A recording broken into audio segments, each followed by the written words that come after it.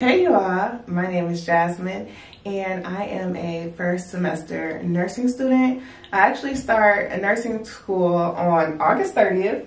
It'll be my very first day and I am super excited. While prepping for nursing school, I heard a lot of people talk about the Nursing Thrive Guide. So I decided to get a copy off of Amazon, an ebook, and it looks like this.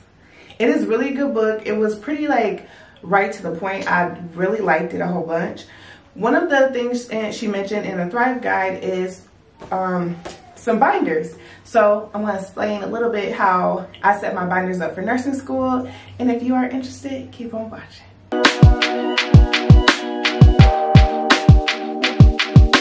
Okay, so in the Thrive Guide, the author mentions making basically like a master schedule.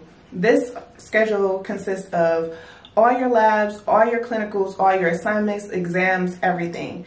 So I've been using, I'm going to start this semester using Notion. One of the Notion templates was a master schedule template.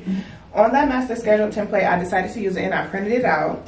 And it just is able to give me my courses, whatever the assignment is, if it's lab, if it's an exam, is it just lecture, HESI.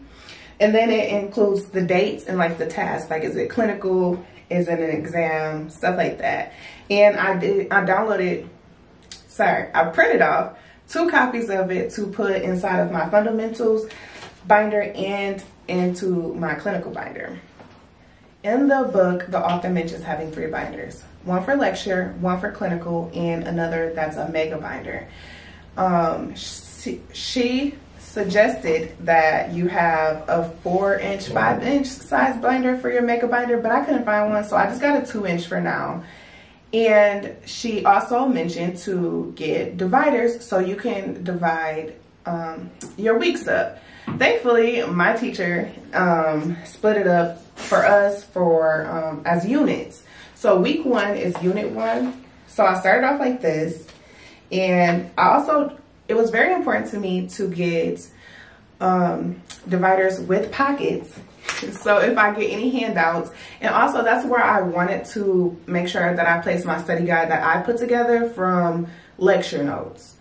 And so here's my unit 1, and then this is our reading assignment. And then this is some outcome and objections that she gave to us.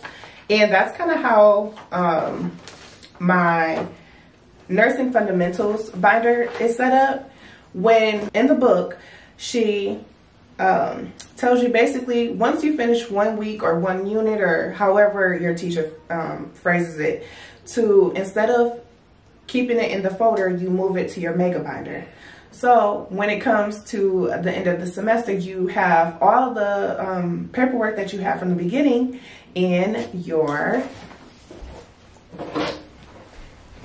mega binder. Is to move just my lecture notes, my study guide to this one.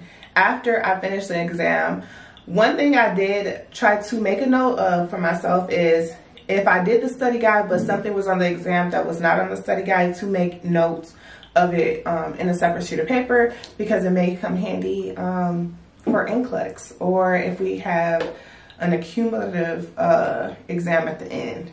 And then I also have my nursing clinical binder, and this one is pretty much set up the same way, and I got the same dividers with the pockets. And I know that the pockets are really going to come in handy because during clinicals, that is when we do care plans and when we're going to have skills labs, and it's a few other check off sheets that's in here, and I know that you kind of have to carry them around, so the best place for it to be is in one place. I did want to mention that I wanted to buy some binder covers, but your girl was trying to save money. So I was able to go ahead on Canva and just kind of make one myself. And I think they came out pretty nice, and they all match, they all go together. So that's the plan, that's the binder system. If you have not read that book, it is a really good book to kind of help you through nursing school. I do feel like it could be updated, but I digress. And I wanted to go in a little bit in depth of how I plan on studying during this semester. So my teacher, she was very open about making sure that you look at outcomes and objectives before class. And basically, outcomes and objective is probably like a good idea of what is exactly is going to be on the exam. One thing that she did give us is like little notes, I guess, that goes along with her lecture. So my plan is to make sure that I'm present for lecture. I'm going to make sure that I am, I take all these notes because it's the little papers that she gave us, it's like 20 of them per per unit. So basically go through, condense them best I can, and make it a note, like a study guide on Notability. And I feel like that is important because I learned through repetition. And listening to her say it and writing it down on these notes, then taking these notes and writing it down in Notability, that's me hearing and reading it 3 times already.